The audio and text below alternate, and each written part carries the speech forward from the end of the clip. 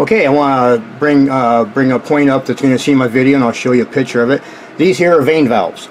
Here's one that's defective, and here's one that's not, and it allows the blood not to flow backwards.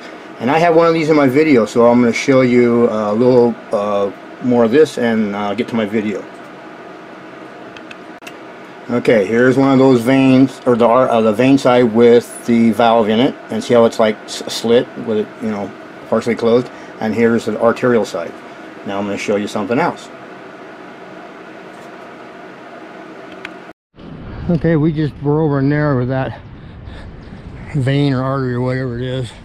And then you got one right here too. This is a vein with a valve with a 7/8 footer. I believe that's another valve. And this is a vein. You can see the flow that came out of it.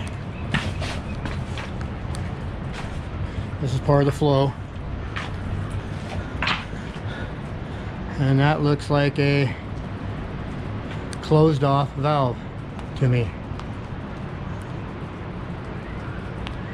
I could be wrong, but I do believe that that's what that is. And this one here is about a 7 or 8 footer.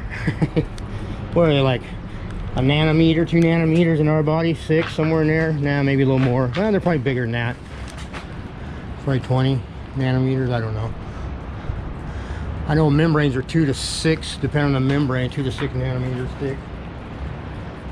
So when I'm finding membranes that are 20 inches thick and they're only 2 to 6 nanometers in our body, you can imagine how big this creature is.